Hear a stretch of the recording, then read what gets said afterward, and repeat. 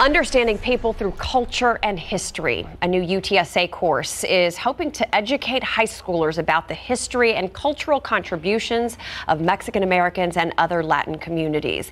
The Night Team's Tiffany Huertas with how this course also hopes to encourage Latinx students to go to college.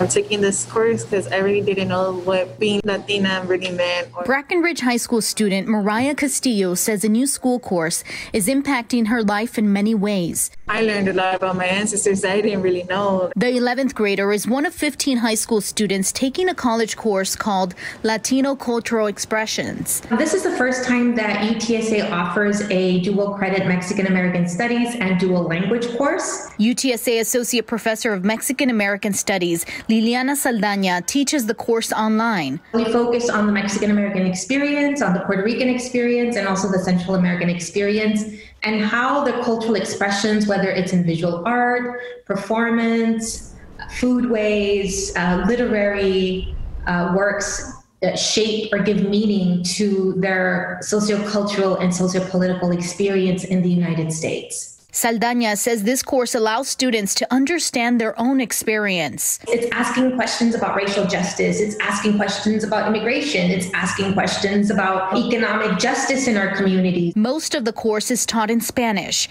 Students who finish the course will earn 3 credit hours, hopefully creating a pathway to continue their college studies. This is a way in which we can create a direct pathway for students in our communities who have been historically excluded from institutions of higher education. Tiffany Huertas, KSAT 12 News.